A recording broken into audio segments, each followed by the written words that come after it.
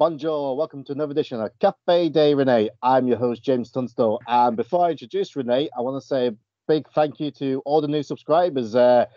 It's really exceeded our expectations. And yeah, this new year and all these new subscribers have been awesome. And yeah, I want to say a big thank you. And hopefully we can get them numbers keep growing. But you are here not for me. You are here for the star of the show, the one and only Mr. Rene Dupree. And Rene, you've brought another great guest and a friend today. Oh, great guess is an understatement.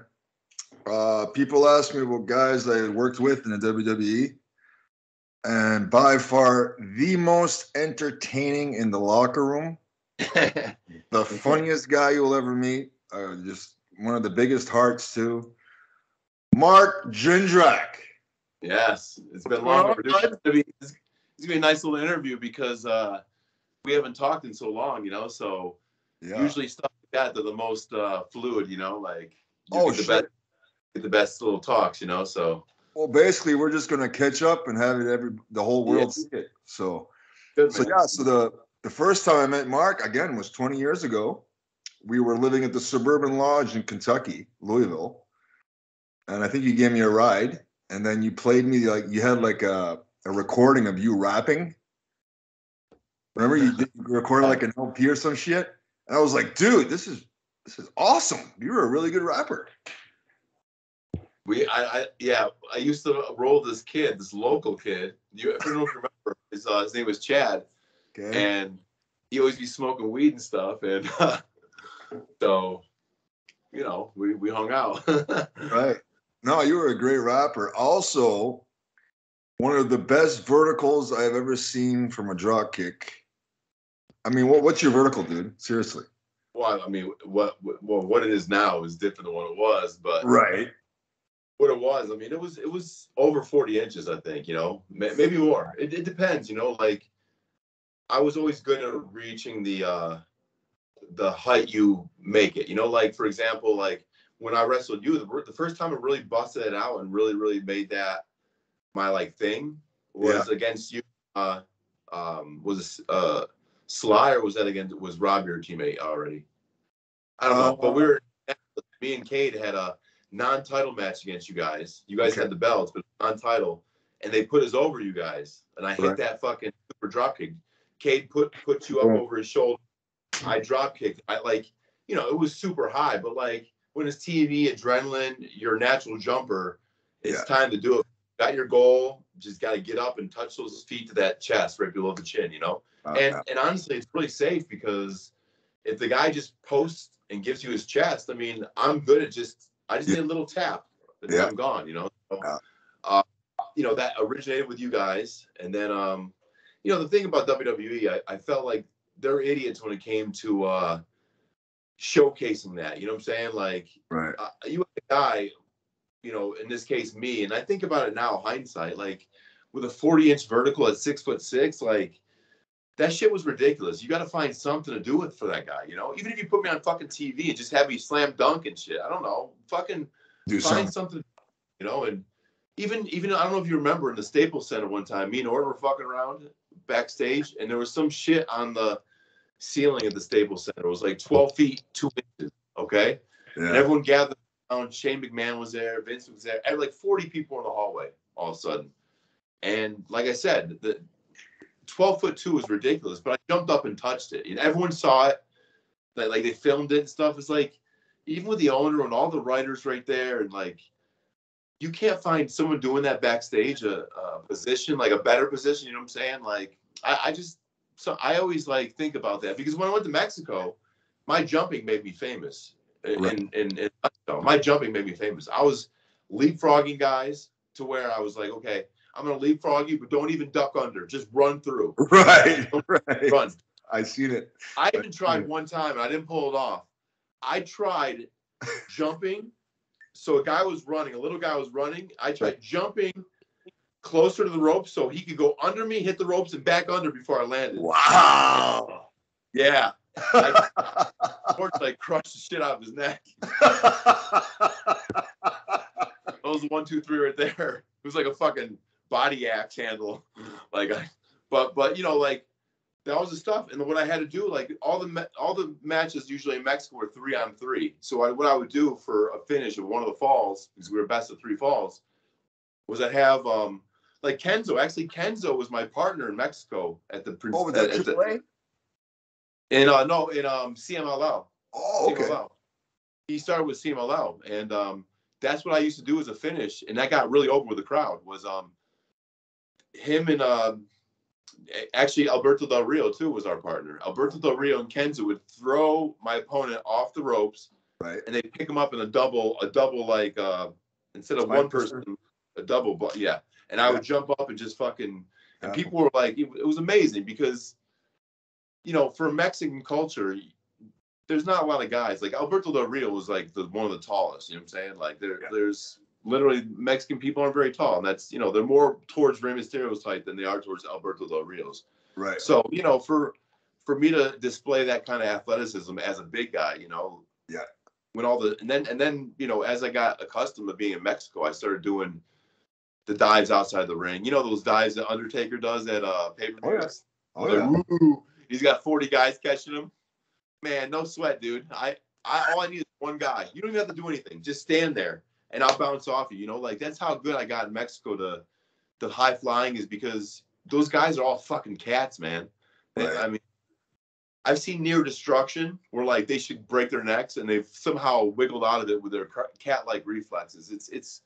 It really made me, and their bases, man. You know, a guy diving is only good as their bases. You know, the fact of the matter is, a lot of guys probably could dive in the United States, but it wouldn't be smart because somebody has to catch you. You know what I'm saying? Yeah. So that's always a problem. But yeah, that whole thing, you know, just that kind of led me the jumping thing, and which all started with you and Sly. Right. Transformed into Mexico, you know, and then the Mexico thing. Once I had the fans, I used the WWE marketing. You know, like I saw, you know, I traveled with Ray and Randy, and I saw these big marketing guys from WWE and how WWE handled them. You know, even though I was fucking around and probably, you know, losing my position in Evolution and stuff, I was gaining some, you know, good marketing strategies in my mind for you know, I went to Mexico, and that's what made me go to Mexico, is because I saw the opportunity, you know, and not many foreigners have luck in Mexico, you know, and the last known guy to have really like which we called you know, extranjeros, or they call them gringos, us, was Vampiro, the Canadian. Before, I mean, like, and I'm talking to you, like, and everyone passed through here at one point in time. I mean, like, Chris Benoit passed through here. Chris Jericho was here for a while. Eddie Guerrero. Val Venus, I believe, was the CMLL. In fact, Val Venus was the last person before I left CMLL. I was the first ever American-born champion, heavyweight champion, first ever. Wow. And that, you know, that comes 80. I think they're up to 89 years. You know, this year they're celebrating their 90th, 89th anniversary. Wow. You know, so it talks about the history. Val Venus was the last foreigner before me to hold that title. And I think I forget what they called him there, but it was Blade, I think. Blade. They called him Blade. And, you know, Chris Benoit was there. There's a lot of greats that passed. Andre the Giant passed through there one time. Everybody. Bad News Brown. Yeah. Scorpio. Yeah. You know, but like, I just went. That's the last time I seen you was in Arena, Mexico. Dragon Mania, Ultimo Dragon show. Yeah. Okay. Now it's those were really good events, you know. And remember, it was really hot crowd. You know, like that's how it was every Friday in Arena, Mexico. Every single Friday, hot like that. And that's, just think about that. When I went to as well. Not only are they looking for the next foreign character, right, like the hero type, they're also looking. It was also a time when this guy called Mystico. His name was Mystico. Yes. He was super over. I mean, like scorching hot over. And what happened? Basically, I rubbed myself off of him because every night he was wrestling, there was 15,000 people every Friday. 15,000, and you remember from Dragon Mania, that gives you a taste of what kind of crowd, how hot it was, you know. Oh yeah. So you inject me in that, like they're all looking there, they're all there for Mystico, but all of a sudden they're looking at this fucking, wait a minute, who the fuck is this Marco Corleone guy, you know? And then I developed, they have a ramp there. Yeah. They have a ramp. That's what really kind of put me over is I started doing this, I call it the Air Corleone. Yeah. And I used to run down the ramp and just jump over it. Like, you know, and back in the day when my knees were good and, you know, bumps didn't hurt as bad on your body. And I was like, literally like, I would get down that runway and run down the ramp and jump. And literally, like, if there was no ropes on the other side, I would have flown out the other side of the ring. It was ridiculous. And like that, like in a course of like 3 months, literally 3 months, I became babyface there. You know, they started off me as a Rudo, as a Rudo, a heel they call it Rudo. Yeah, and the rest was history. So, you know, but yeah, that's pretty much. But that all stemmed from like, and all this happened in the course of like, you know, so quickly. You know, everything I thought I could do in WWE was happening in Mexico, like overnight, and it was like, you know, it was kind of strange because the last, you know, like all my time in wrestling, you know, like it was great, but it was like I kind of underachieved, you know, like yeah, I could do fucking 360 dunks and I had a 40-inch plus vertical, and you know, I can move really well in the ring and stuff, and I had a really good punch and stuff. It was you, right, Rene? With the time we were in a house show and they said just punch me. He punched me, and I was like, what? Yeah. I was a fucking. Here's the story. So I was a fucking deer in headlights. You fucking deer in headlights, Mark. I went to Fit before because we had our little teen or whatever, and then right before the match, I go to Fit. I go, Fit, is it okay if I do this? He's like, sure. So then we get in the ring, and I just called you just punch because your punch was awesome.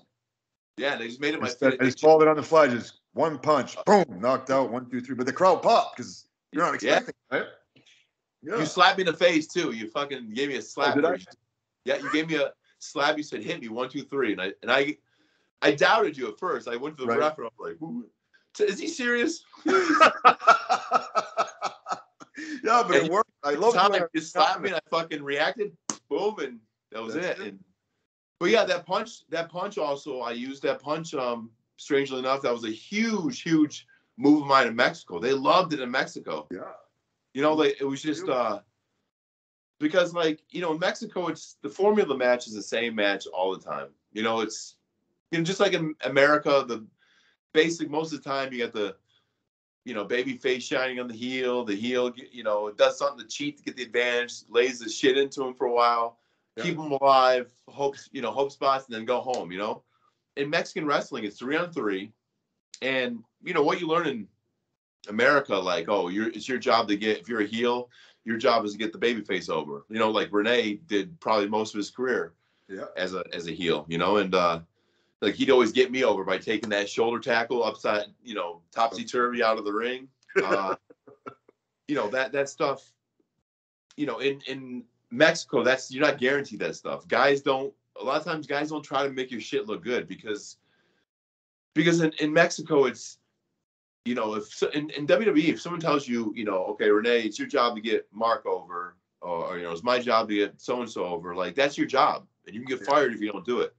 In Mexico, it's like, it's basically a 3-on-3 match, but it's really 1-on-1 on 1-on-1 on 1-on-1 on 1. You know, six people, but they're all against each other, fighting for, like, macho supremacy, you know, like, it's all based off of your high spot. You know, everyone gets a high spot, like, where you shine on everybody, kind of, you know, well, the opposing team. So as a babyface, you had to have a good high spot. And it was like a continuous spot on 3 guys. It was kind of cool. Yeah. But, you know, usually, you know, 3 falls is a 20-minute match. And it just, you know, it was different, you know. And for me, getting out of that whole, like, you know, sometimes you grow up in America and the United States, and it's always WWF growing up for me, and then WWE. Yeah. And then WCW comes, and, you know, there's WCW, which I wrestled at first, and then WWE. Yeah. But just, you know, after a while, the big conception of wrestling was just kind of like it was just WWE. That's the only show in town. About the time that you know, they let go of me in WWE. TNA was kind of coming about, but it just wasn't really a strong presence. You know, it was still a blip on the map still, you know, and it still might be, you know. So, but there was no other show in town, you know. So for me, it was like kind of, you know, you always think like the only way to get to 10, 5 plus 5, that's WWE. But like what I learned quickly is like when I got out and saw some of the other places in the world, like I went to Mexico and I was thinking to myself, like, what the fuck? Like, I walk into Arena Mexico and there's 15,000 people that are going ape shit. And I'm like, why didn't anyone ever tell me about this shit? You know?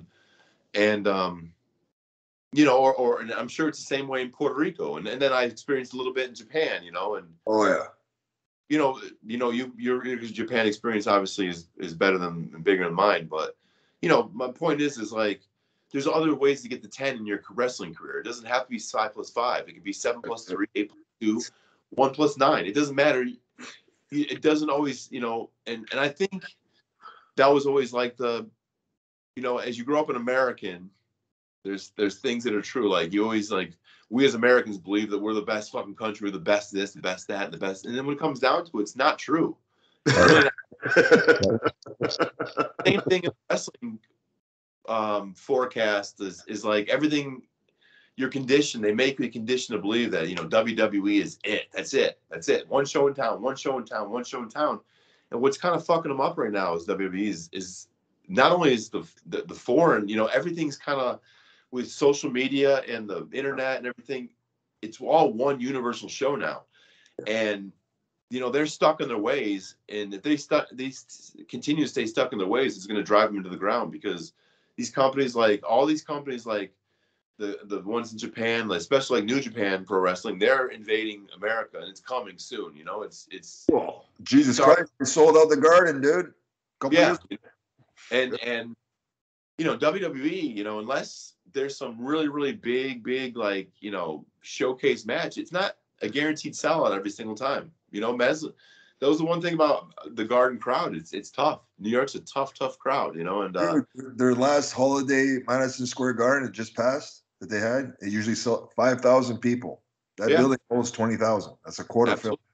Yep. And, you know, and then you see AEW. You know, they're taking over, man. I mean, like, I haven't watched wrestling in so long. I wasn't born into wrestling. I was more like an athlete first. Wrestling, you know, and I'm not afraid to admit it. That's, you know, but I respect the wrestling business, obviously. But, you know, Rene grew up in the wrestling business, you know, so, and as you probably can agree, like, this is a great time for wrestling because there's so many places a young guy can go, you know, there's so many avenues. You're not just limited. You can be a star in almost any place now. Look at Kenny Omega. Like, he didn't have to go the conventional WWE route. You know, he became famous by, you know, going through by constant solid work. And, you know, so this isn't like a big WWE bash and stuff by me and stuff. But like, you know, it's just great to see, you know, how your career and my career have went in terms of it didn't have to end all be all with where we met in WWE. So no, you're very passionate about Mexico, like I'm passionate about Japan, right? Yeah. I mean, so much. I married a Mexican girl. I married a Japanese, bro. Yeah. Okay. See, there you go. You know, the funny thing. This is a funny thing. And this is why I bring up. I remember that one punch, 1, 2, 3, because it was. I live in Knoxville, Tennessee now, and that's where that punch was. The 1, 2, 3. Was it really? Yes. The nail in the shit. And you know, I used to drive by it like every day, like in the morning, you know, on the way to the gym. So it's stuck in my mind, you know. So well, let's talk more about like OVW. We could probably edit it out just so I talk about stuff. I remember we're in practice in OVW, and this is one of the most horrific injuries I've ever seen. I don't know. I don't want to give you PTSD, but you know what I'm talking about. No, I would jumped out of the. Oh my God! So every Wednesday we had our TV. It was OVW TV, and then there would always be a WWF agent come during the day Wednesday and have guys do practice matches. You know what I mean? Just to see where they were in their training. So Jindrak does his match, 5-6 minutes, and then he decides to jump from the ring outside of the ring. Lands right on his ankle, and his ankle is like hanging off. It's just a stub. It was, dude, Oh, it was spun around. You know, the crazy thing about it was just a dislocation. It didn't fracture, which which would have fractured because it would have been a quicker heal. But all it was a dislocation. And unfortunately, with a dislocation, why it was so gross, it spun around. You know? Yeah, it did. Yeah. Like it. And when the funny thing was, I think it was a day before Halloween, so that's what kind of was funny too. But yeah, Arnold was there, and I catapulted so I went in the corner, and I catapulted myself out, like, so I jumped like in the corner, but I kind of like let myself out, like, you know how you jump from inside of the ring to the apron, you know, the corner there. I just, instead of landing in the apron, I just continued all the way down, and I had sneakers on. I had a pair of Jordans on. Yes. And, it spun around, and but that injury. I mean, to be honest, it was the longest part was just getting the swelling out. It was a dislocation, and the problem is with dislocations is the reason why our muscles our things don't dislocate like that is because our muscles keep everything in place. Well, in that case, when it comes out of place, it's the muscles sometimes that keep it out of place, you know, as well. So when I saw that, I tensed up and it wouldn't go back into place. So that's why I had to go to the hospital and stuff. But they put me under and they, you know, adjusted and stuff. And it was just a long, like a 3 to 4 month rehab process where I had to just, your ligaments get stretched out more than anything. It wasn't a fracture. It just had a lot of inflammation. So you had to do a lot of cold, hot, cold, hot, cold, hot. But the good thing was it was on my left foot. And I'm a left-hander, so I'm a right foot jumper. So it didn't affect any of my jumping ability or anything. So I think shortly after that, you must have debuted, right? Yeah.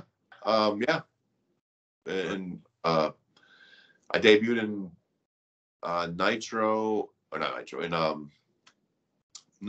Raw in Montreal. Right. I wrestled Chris Jericho.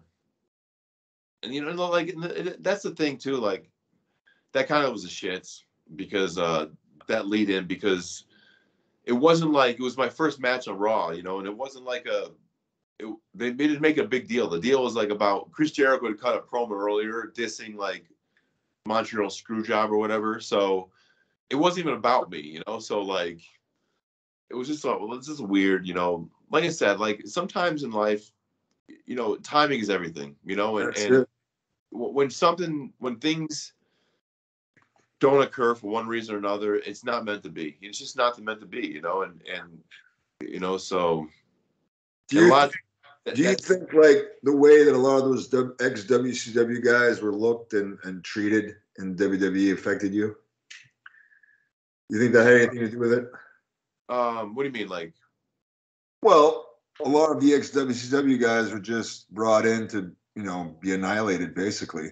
I mean, you look at Scotty Steiner, and then you look at... Yeah. Well, I mean, kind of, sort of, but like, I think we were all given a fair shot, the young guys, you know? You mean from coming over from WCW over to WWE? Yeah. Yeah. I was fortunate because, like, there were only 10 guys originally that signed, that were WCW, that signed right away with WWE. You know, within, they kind of like shut shit down, and then they just kind of kept us at home for a few months. But like, it was all the young guys. It was all me and all my friends, basically. It was me, Palumbo, O'Hare, Johnny the Bull, Stasiak. Johnny the Bull, I think, had a different contract. So, and that was the stuffy part. When you had more WCW contracts, like those guys were all getting fucking paid. We didn't get that payday. You know, they threw us on like as a Hail Mary, trying to save everything, you know, and trying to, you know, save the company or get ratings or something. And it wasn't, you know, to be honest, it was too far deep, you know, but they gave us an opportunity, but they didn't pay us a whole lot of money. So we were they picked us up pretty quickly, you know, all us, those guys I just mentioned, the people were not like Shane Helms, people who didn't have high contracts, you know? Right. And a couple bigger names, you know, but guys that were more willing to work with them, you know, like a DDP maybe, right? Because he was a Mizark, because he was a mark for himself. I work for free, Vince. Fucking Mark, I work for free. Put me in a hole. When they brought you in, Mark, obviously I know Palumbo got the push. I spoke to Palumbo earlier this year, great guy. But when they brought you in, they didn't put you in the WCW invasion angle. They kind of brought you straight to developmental. Was that always the plan, or was there any plans for you to be part of the WCW invasion? I was in the invasion angle for a little bit. Right. In fact, like when all the shit went down in Atlanta the one time, where like it was us five and it was 5 WWE guys in the ring all at the same time, and all of a sudden ECW came from the right. Yeah, I was a part of that, but like shortly after that, they sent me down to developmental. That was where that's where it kind of like, you know, and it was WWE was in the right to do that. Like they sent me in O'Hare, a few others like Mike Sanders, guys from WCW that were young like me and stuff that were a little green still, you know, all great natural killers, yeah, natural born killers, sorry. Yeah, and that was fine. You know, we learned how to, as Rene will tell you, in Louisville, you had to learn how to work quick, because everybody was so, that was the future of wrestling right there. We really didn't know at the time, but like we kind of knew it, but like at that one time, like it was pretty much the next 20 years of wrestling, like yeah. The Ortons, the Lesners, the Batistas, the me, O'Hare, Rene, Rob, Bashams, Nick Densmore. I could the list forever, but like at that one point in time, it was that big, so it was a great time, and I learned how to work there, like I started using my athleticism mixed in with how the WWE wanted things done, and we had dogs, man. I thought at one point in time at that place, like we were all ready. We were all like hungry lions ready. We could all cut promos. We used to do promo practice. We used to that was pretty fun, cutting promos. What was that one? You better stand back and don't try me or you're going to get trapped. Remember? Yeah. Remember I told Rip? I said, basically I said, my name is Mark and I'm ripped. I said, but your name is Rip and you're Mark. and the whole fucking everyone exploded, pop big time. And fuck out. And Rip went up and he goes, okay, rebuttal. And he went up and he cut a lame ass promo that wasn't as good. I got him that day. Remember I used to do all those fucking she read did. Yeah, I remember that. Oh, it's funny. But like, we could all cut promos. Yeah. We could all work 7-minute matches, don't just tell us who you want over. That's all we needed, Yeah. Figure out the rest. Yeah. It got that good and that fluid, and we're ready. We're ready. And sometimes it was a bit much. Sometimes the bumping was more so in WCW when like they have TV cameras down, they want to show off, so they bump the shit out of us. Like, right. Like what I wish I knew now, like your body, all we have those bump charts, like you only have so many bumps in your body, and yeah. Just sometimes, some of the careless bumps, and but I guess, you live and you learn, and for the guys that don't do that kind of stuff, they preserve their bodies a lot longer, so yeah, that's the key, man. That's the key. So honestly, tell me now, you had an incredible career in Mexico. You had a few tours with New Japan Pro Wrestling. You had 5 or 6 good years in the United States. Well, what's going on with you now, man? Are you done for good, or are you still getting back, or what? To be honest with you, like, I haven't wrestled in over 3 years. That's first and foremost. I've wrestled. I've gotten in the ring. I've done anything. I've bumped nothing. Still stay in good shape and stuff. I weigh about 240 pounds. I'm still ripped as always. Well, great. So in terms of bodies, like, and I watched the show. Like I was saying, I watched the AEW show, and it's made me start liking watching wrestling again. And just on that show alone, my body's better than 90% of the bodies on there, maybe 95% already. So in terms of that, I'm still in good shape.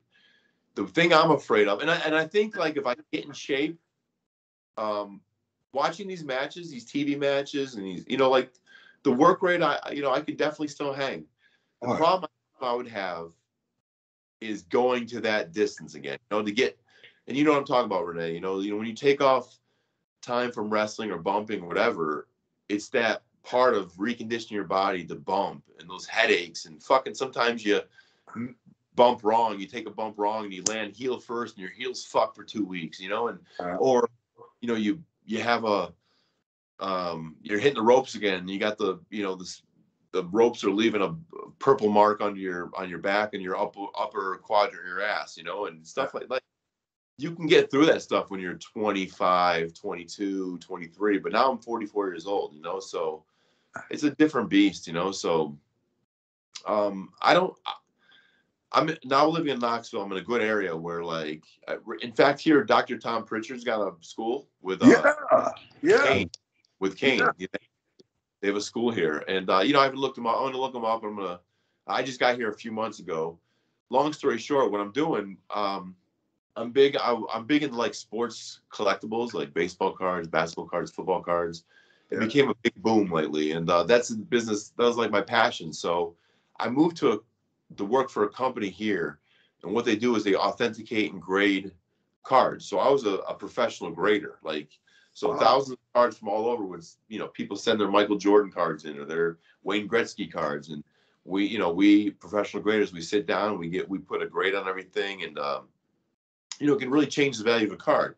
You have $100 Michael Jordan card, but it grades a 10, that may sell on eBay for $5,000. So now it preserves your investment as well. Like it puts it in like a capsule, a hard case, and you can't, it doesn't come out of it and stuff. And it puts a grade on it. It'll say, it's really nice. It's so trendy right now. A lot of people got into it during the pandemic and boom. So, but long story short, I took the job here, and it was best job ever. And within 6 weeks, they laid me off along with 80 people. It was just basically, unfortunately, it was just a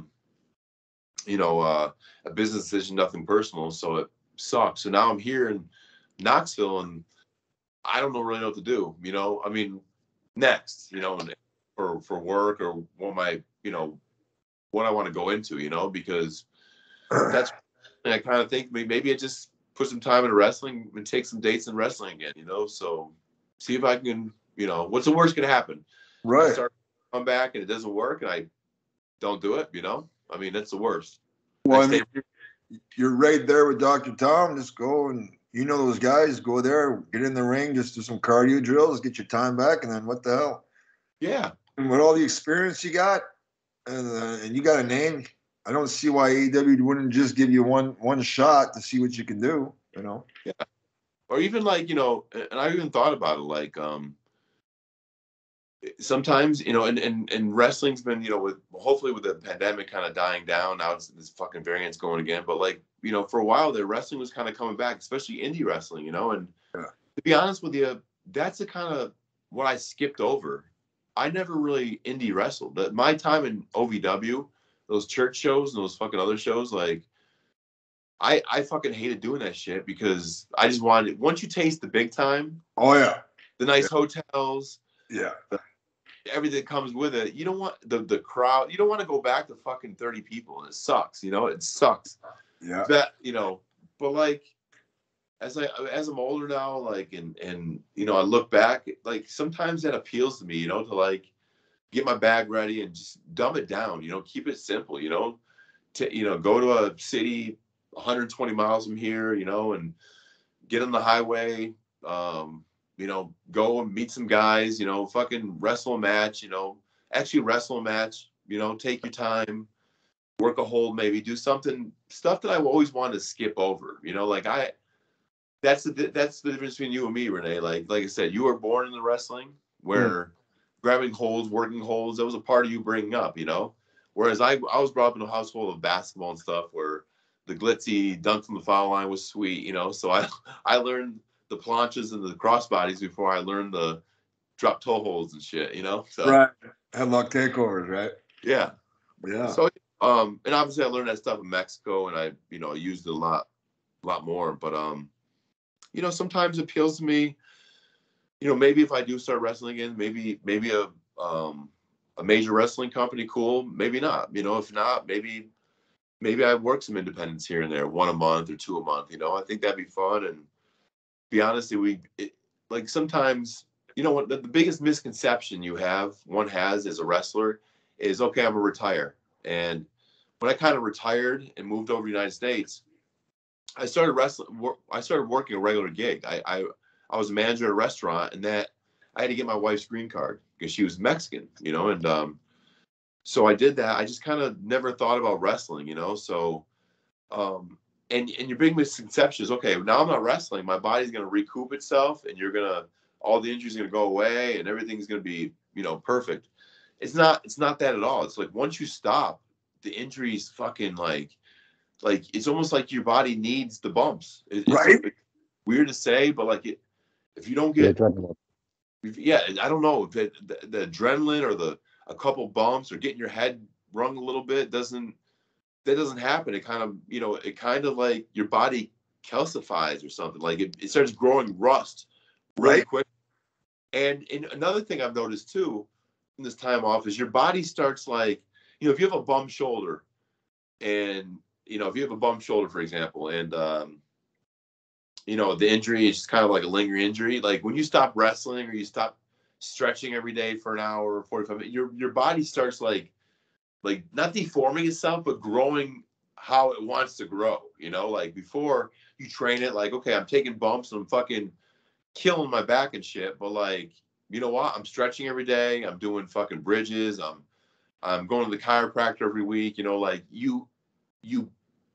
you make yourself sustain that kind of life. And when you stop, it's like your body just like, it's like almost like Darwin's theory, if you don't use it, you lose it, and in this case, like your body just kind of does what it wants to do, If you've got a weird knee, your leg will start growing like kind of crooked because it overcompensates the fucked up ankle dislocated jumping out of the ring with your Jordans on, like.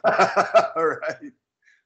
So a part of me is like, maybe it's just better off I stay in the fucking, get back in the game and just like get it over with, even if I bump 5 times one day and then the next time I come, I bump 10 times and the next time I do maybe, and then next time I roll around, take it gradually. But like, I don't know, like that's the hardest part about ending a wrestling career.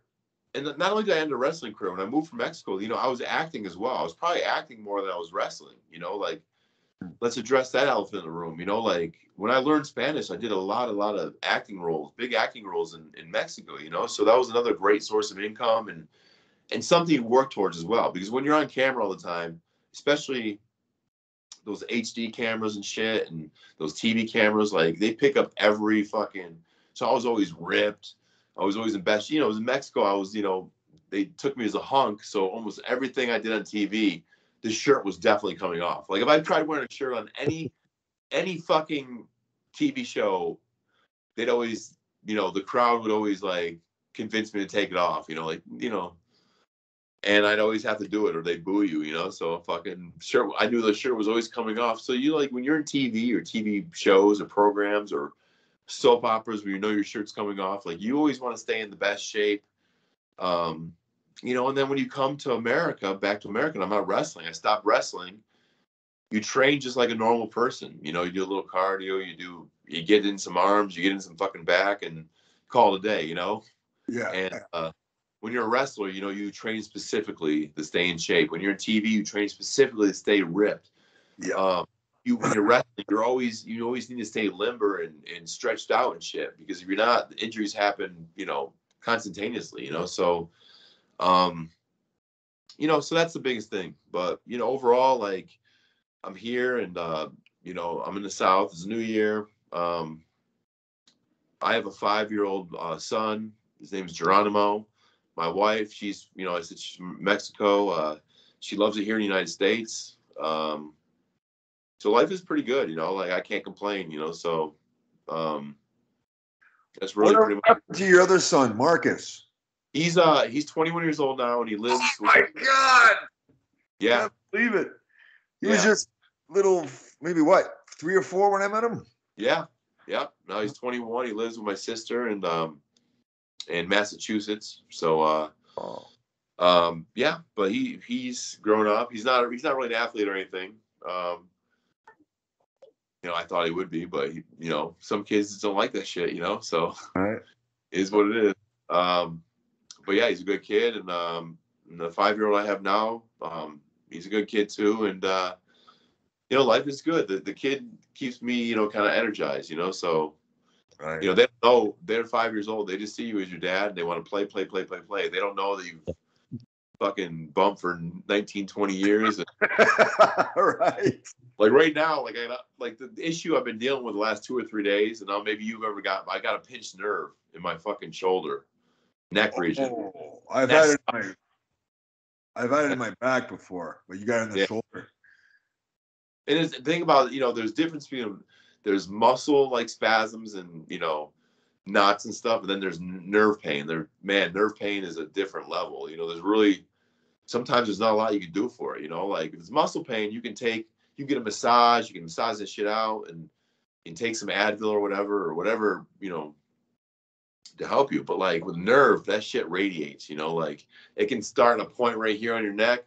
And by the end of the day, if you start fumbling with it and playing around with it, it can lead down your arm, down your freaking, So, but the great thing is, we just talked about social media and stuff. I hop on like Instagram or TikTok, and there's a million different remedies, like stretches and shit you can do to relieve it. And honestly, like, I'm finding relief in it. So, right. so far so good. But like, my thing is like, if I'm getting fucking stupid ass, spasms and not doing anything, I think I'd be better off just, getting back in like super, super shape and like just kind of seeing what happens, because there's a lot of, and where are you currently? Are you in Japan currently? Oh no, I'm up in Canada, bud. Okay. East Coast, yeah. But yeah, I mean, everything happens for a reason, man. Maybe the good Lord sent you to Knoxville to go see Dr. Tom and Glenn and work out in the ring, and Yeah, maybe. But yeah, I mean, and I have a lot of good friends from Mexico too that are pretty big players in the game as well. Like there's a guy named Roosh. Yes. He's not big problems right now. He hurt his knee, got an operation, so he's rehabbing it kind of still. But he's a solid up and comer. Like a lot of people consider him top 10 in the world right now, like in terms of up and coming guys. Him and I, like, I know if I ever worked an angle with him, he's a guy that is really, really intense, but really, really good worker. Like he does this fucking running jump kick in this, like where he's the guy sitting down in the corner. Those the horns. Yeah, the horn. Man, yeah. It looks like it hurts if you try to, and this is true with anything in wrestling. If you try to like, take a shitty bump or not take a shitty, that's when you get hurt, But if you put your chest out, he comes with it, but he's a super nice worker, so guys like that, like I know I could work guys. I worked a lot with Andrade, and over there in AEW, he's one of the best workers around as well right now. So I a lot of guys that I've helped along the way and worked with along the way, I'm sure they'd probably help me out, give me some trial matches or, just get me on the dance floor, and if need be, or even work me for that matter, Yeah. Sometimes it's not really about, how much physical shape you're in. It's the guy you're working. If you're working with a guy that makes you look good and is a good worker, sometimes it's the easiest job in the world, so. Yeah. But yeah, I mean, so I don't know. Right now it's just kind of playing things out and see what happens. But I relax every day, play with my son, and whatever happens. Yeah. Well, I for one would love to see you back on a national level. But thank you so much for coming on. Like I said, in the locker room, one of the funniest guys you'll ever meet in your life. I enjoyed traveling with you. So do you have like anything you want to promote, social media, anything? No, nothing. Not really. Hey, kind of like me. Yeah. One last question, Mark. Fans of these fans, if they want to get a hold of you, they'll find you. There's, right. shit. Right. But yeah, nothing to promote. Right, one last question before you leave. I watched the Ruthless Aggression documentary on the network last year, and you was one of the main talking points with the evolution and that. And I noticed WWE, and you mentioned it earlier, like WWE is in that bubble, and to them it was like once you left, that was the end of your wrestling career. But that was they kind of look at Rene the same way, even though the two of you had great careers in Mexico and Japan respectively. But what did you think of your portrayal on the documentary and Triple H basically saying they kicked you out because they think you was a bad influence on Orton? Well, I mean, he was kind of spot on. I mean, in terms of, it's funny how blatant he was. Like, he blatantly buried me. You know, like, some of the things weren't false. Like, I will tell you, what was true is me and Orton were fucking, you know, like, he calls jack-offs. We were jack-offs. And Rene will tell you, like, a lot of guys, like, me and Orton would travel together. And sometimes guys would make a mistake of, like one time, Rosie, God bless his soul, Rosie didn't have his partner to travel with. I forget who he traveled with, but he wasn't on the tour one week, and he asked me to hop in with me and Orton. And I was like, yeah, sure. By the time we got the Raw, he fucking dipped in another car. He was like, yeah, I'm hopping rides. Like, you guys are too much, man. You know, like, and we were too much. We goofed off too much, chasing girls too much. You know, and they're right to, you know, they're probably right to split us up because it probably would have continued, you know, and as soon as they split us up, he took it a little more seriously, and, you know, he was a world champion not too long afterwards. But it was just kind of funny how Triple H, you know, was so blatant with, me and Rick didn't want him in the group. It was him that Rick, it wasn't Rick, you know, because, like, I can tell stories where, like, me and Orton were in the car riding with Flair and Triple H, and the problem was Triple H wanted to talk about, like, fucking hot tags and shit, you know, like a 3-hour ride. He wanted to talk about, you know, arm bars and hot tags and shit for 3 hours. And I understood it, you know, he wanted to talk, you know, X's and O's, but, like, Flair wanted to talk about young stuff like girls and clubs, you know. So when he said, like, oh, me and Flair thought it was a bad idea, it was just Triple H, you know, and, you know, and that's and then the portrayal is kind of weak as well. Like, if you watch that thing, you literally think, if you weren't a wrestling fan or didn't know I went from Mark Jindrak to Marco Corleone, like, literally you would think, I'm not a gambling man, but I'll put $100 and this guy's a crackhead in a year, you know? Right. You know, they make it look like it was the end all be all, you know, like he didn't make Evolution, so let's kill himself. You know, like, it wasn't like that at all. I went and regrouped, and, you know, I regrouped and went to Mexico and had a great career for myself, you know. So that's the betrayal, but they're always going to do that. But they always get TV. They always make it like they're the first, the end, and, you know, in between, everything in between, you know. So I understand, but, like, you know, for any wrestling fan that knows, like, you know, and that's why, you know, recently I've been kind of, like, releasing some of my, you know, all these tapes I have on, like, these drop kicks, these super high drop kicks. I just started lately on my social media, which people didn't see, you know. So everybody arguing over, like, who's the best drop kick? Like, oh, Mr. Perfect, you know. And I said, listen, no disrespect to Mr. Perfect. He is more over in his pinky than I'll ever be. But in terms of drop kick, you know, I don't find many people hold a candle to my drop kick. Like, you're right up there in my book, dude. I know, because I've seen it. Yeah. Thanks. All right. Well, James, is that it? Yep. Okay, Yep. Mark, thank you so much, man. Don't be a stranger. And as soon as we're done editing this, I'll send it over to you. Okay, bud? Sounds good. Thanks, man. Good seeing you again. Thank you. Cheers. Bye.